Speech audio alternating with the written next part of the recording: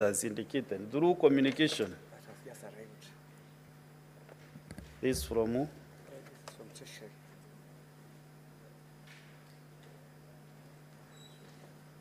As we are discussing this is a letter from the CS Treasury requesting for rescheduling or appearance before the Senate. When is this?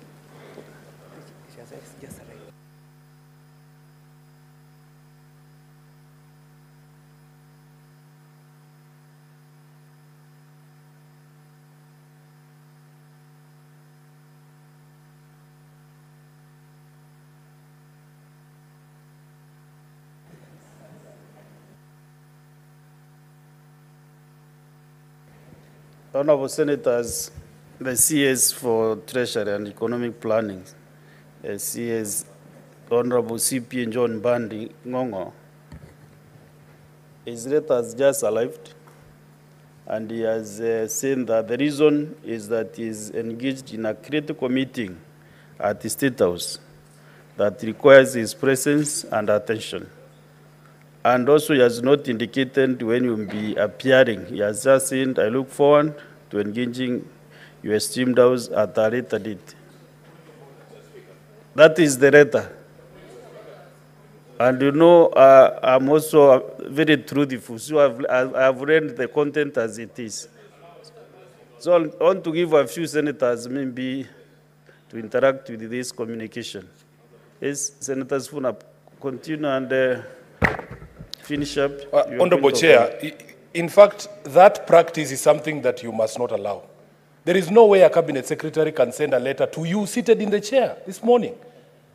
I am very shocked because you see, Honorable Chair, we woke up very early in the morning to come and attend this session. The question that I was supposed to put to CS Mbadi is a question that is over a year old.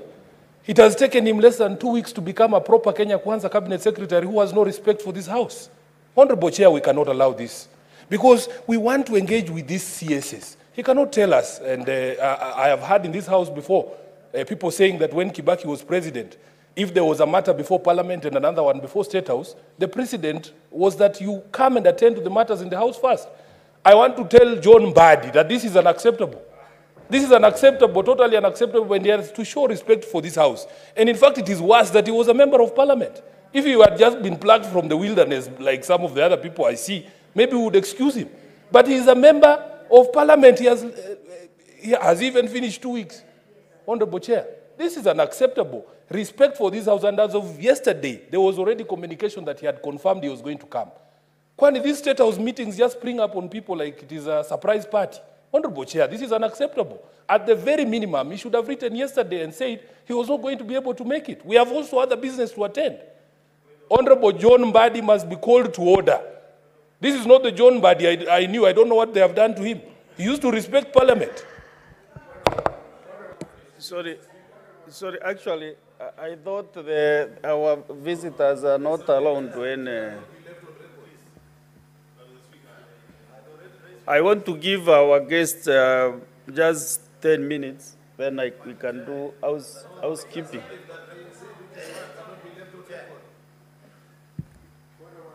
I have directed that our visitors here, the CS for Labor and Social Protection and his team, to give this House 15 minutes to interact with this communication.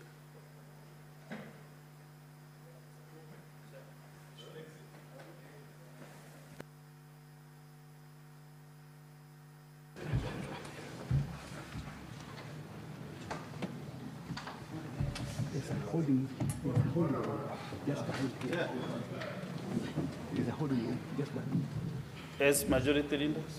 Mr. Speaker, I keep telling my friend Sifuna that if he wants to become a good legislator, he must not conflate issues. The point that he's raising is something that all of us on this side agree with. I have been on this floor severally, coming down heavily against cabinet ministers when they fail to appear before this House.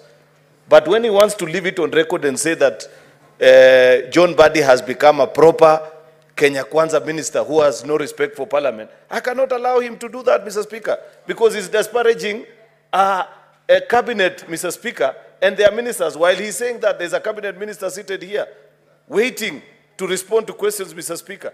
Is it in order, Mr. Speaker, for Senator Edwin Sifuna to claim that a proper Kenya Kwanza minister has no regard for Parliament? Can he table any fact, Mr. Speaker, to support his allegations, Mr. Speaker? Because otherwise, you reduce a very valid point to a partisan debate that is useless. We had a very valid conversation that we would have had about the presence or otherwise of ministers. But now he wants to distract us with sideshows, Mr. Speaker. Honorable Senators, let us not be emotional on this matter. Actually, this is a matter concerning the whole House. This is a bipartisan issue. So, Senator Sifuna, maybe you can kill your record so that we can be able to move nicely, Honorable Senator Sifuna.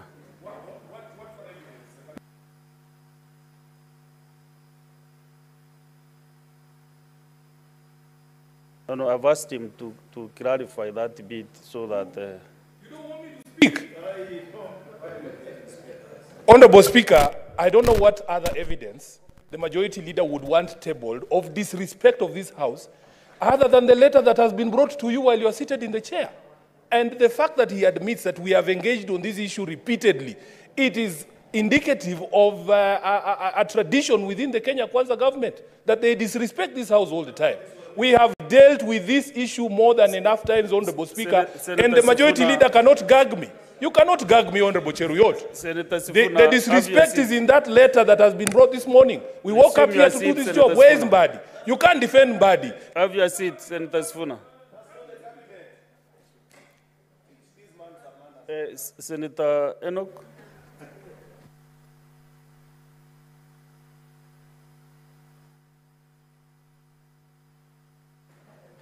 You know, Mr. Speaker, there are things you are saying that are difficult to implement. When you say people should not be emotional about this matter, it's difficult not to be emotional about what we have just witnessed.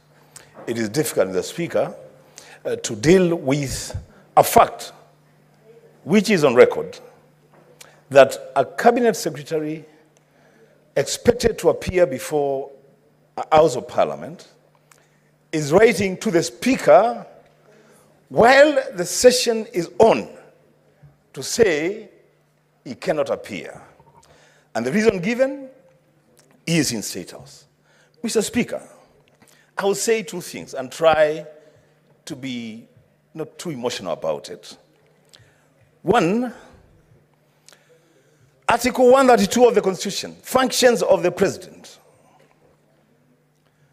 The President is accountable to Parliament, the President himself, to Parliament. Article 153 of the Constitution, the Cabinet is accountable to Parliament. Mr. Speaker, those two articles read together place the Parliament of the Republic of Kenya at such a position that when you are required to appear before either a committee of Parliament or a plenary sitting of Parliament, then everything else must stop. Mr. Speaker, this is just plain reading of the law. And you know, when now I see my brother, my very good friend, the Senator of Gericho, who is also the majority leader, getting emotional and saying that Senator Sifuna should be taught a lesson. Mr. Speaker, I'm wondering, between Senator Sifuna and the CS for Treasury, who needs to be taught certain lessons? Mr. Speaker, just allow me to finish. Mr. Speaker, this is a serious matter. In fact, Mr. Speaker, this is so serious. And you know what? Let us test our own powers and privileges as Parliament. Let us put that to test. Mr. Speaker, you can order the Sergeant at Arms or the Inspector General of Police to present the Cabinet Secretary for Treasury here today, this morning. Mr. Speaker, you know, we cannot say that Parliament has been disregarded, and every time that we are disregarded, then we permit those people that disregard the Senate to continue doing their things and doing bad manners. Lastly, Mr. Speaker, Senator Riot, you should not feel bad when Senator Sifuna says that the CS Treasury is learning bad manners. Point of order, just a minute. Oh, Savannah. Thank you. Thank you, Mr. Speaker. Mr. Speaker, at the sitting of the Senate Business Committee yesterday. What is your point of order regarding what is... No, I thought you were giving me an opportunity. No. To, You are... sorry, I thought you had concluded. You are very experienced member. I am very sorry. When you raise a point of order, you are standing on a point of order. Speaker, I so thought you had what is your concluded. point of order? I thought you... Then I'll have my time if you... Senator Wambua, If conclude. I'm able to catch your eye. In less than Mr. a Speaker, minute. you know, we defer to Senator Halwale, honestly. Surely, I was on my feet. And you're a leader in this house. Mr. Speaker, we are saying you should actually order Masengeli to bring the Treasury CS here in this house. The Speaker. Lastly, I was saying, Mr. Speaker, that, you know, when Senator Sifuna says that the CS Treasury is learning bad manners and bad behavior from the Kenya Kwanza administration, that is a statement of fact. That this administration is very ill-mannered. That's what it is. This administration has refused many, many times to appear before this Senate. And we are saying the CS Treasury should not go and, when he was donated by ODM to go and join the government, Mr. Speaker, they send him there to go and... Unnecessary anxiety. So Mr. Speaker, I'm just finishing. we If you just, bear with me 1 minute, point of order bear with from me the- 1 minute, Mr. Speaker. Just bear with me 1 minute. These us- points of order, Mr. Speaker, they Better don't listen help. to the point of But order. what point of order on what now? What is out of order now? Yes, majority. Mr. Speaker, just allow me to finish. Just allow me to finish, Mr. Speaker. I have 1 minute. Just 1 minute. Yes, majority leader. You know, I was willing to allow these cheap shots to pass. But you have heard Senator Wambua repeatedly refer to me in his statement saying that I'm defending the indefensible. Yet, I pointed to Senator Sifuna that what better evidence do you need that Kenya Kwanza cabinet ministers respect this house, other than the fact that while he was making his complaint, there was a cabinet minister seated here. Therefore, you cannot generalize, Mr. Speaker. Mr. Speaker, if you can protect me from the hecklers, I can make my point, Mr. Speaker. Honorable Senator. But what you are doing is heckling. What better way? Mr. Speaker, it is not a statement of fact what Senator Wambua and Senator Edwin Sifuna are stating, that Kenya Kwanza ministers do not honor summons to this house. I have demonstrated that there is one in the house this morning, Mr. Speaker.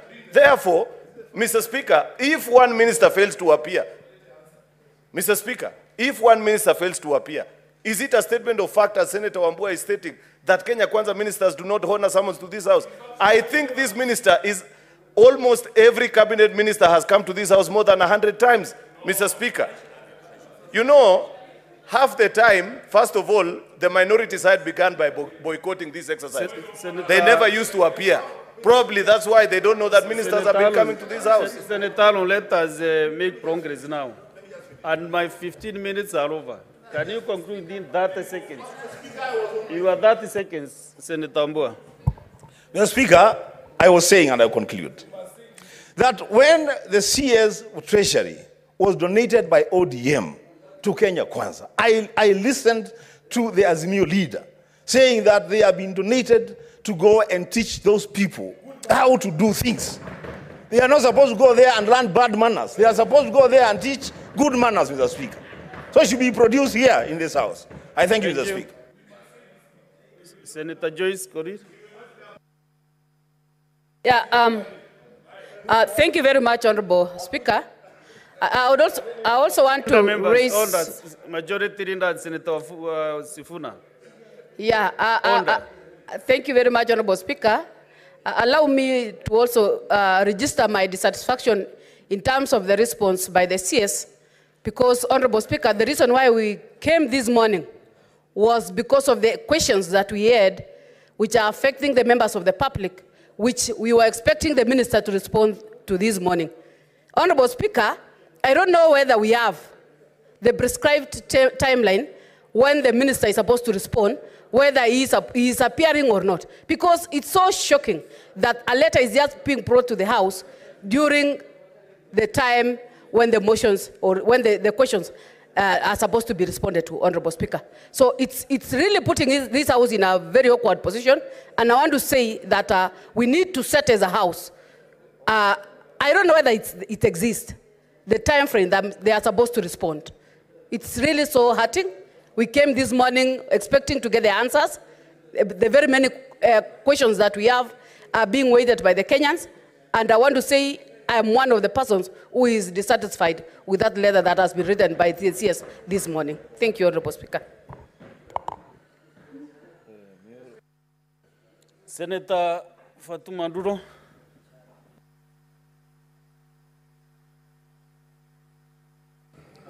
Thank you, Mr. Speaker. Mr. Speaker, I wish to join my colleagues in contributing to this matter. Mr. Speaker, I don't want to say much because much has been said, but this matter is not about a political party. It's about an individual member of cabinet who should take up their responsibilities. Mr. Speaker, I really feel frustrated because there is nothing happening in this House as far as summons or invitation of this House is concerned. Mr. Speaker, we either pack and go home, or we take our matter seriously, because things are not actually going through the right direction. Mr. Speaker, I'm going to bring a statement on the floor of this House. We have a Governor Officiolo who has refused to appear before all the committees of the House. He has even taken a committee of the House to court, Mr. Speaker. Mr. Speaker, we have our mortuary that is not working for the last 1 year. And I brought a statement to the floor of this House earlier this year, Mr. Speaker. So, Mr. Speaker, we should put our acts together. Otherwise, we have no business sitting in this House. And this matter must be taken seriously, Mr. Speaker. I thank you. Senator Modigi. Asante Bwana Spika. Nataka kukosoa seneta wa Nairobi ambaye ni rafiki wangu. Mr. Mbadi sio wa Kenya Kwanza, ni sahihi tuko kwa serikali ya muungano. Kwa hiyo kupigia sisi kelele kusema yeye ni wa Kenya Kwanza, hiyo ni makosa kubwa sana. Ya pili, rafiki wangu, nataka nikwambie, wakati ulikuwa apitisha cabinet secretary wao kuingia hapa, wewe ulikuwa umetimua, ulikuwa nje, au kuwa unatuunga mkono. Ya mwisho, ningetaka kusema Mheshimiwa Mbadi amefanya makosa kukuja hapa, angekuja tumuulize maswali, kwa sababu unajua sisi kuko na ile pesa ambayo tunalipia wafanyikazi wetu, pesa ya usuru anja tulipa kwa kipindi ya miezi 3. County ya Embu saa hii wafanyikazi wote county ya Embu hakuna pesa ametuma hapo. Kwa hivyo angekuja hapo, hiyo ni ile swali tungeuliza. Na sio county ya Embu peke yake, ni county ya 47. Na wakati tulikuwa naendelea alikuwa anasema hakuna pesa, saa hii angekuja tumuulize swali. Kwa hivyo mimi naunga mkono Senator Mbadi aweze kuwa samoja kuja hapa ajibu maswali yake. Asante Bwana Speaker. Thank you. Senator Muma Muyaka Kadri. Thank you, Honorable Speaker, for the opportunity to speak. I want to add my voice that it is not acceptable that the CS Treasury can elect to send a letter this morning. The questions we are asking the CS are questions that have been moved for over 6 months. We asked CS Ndo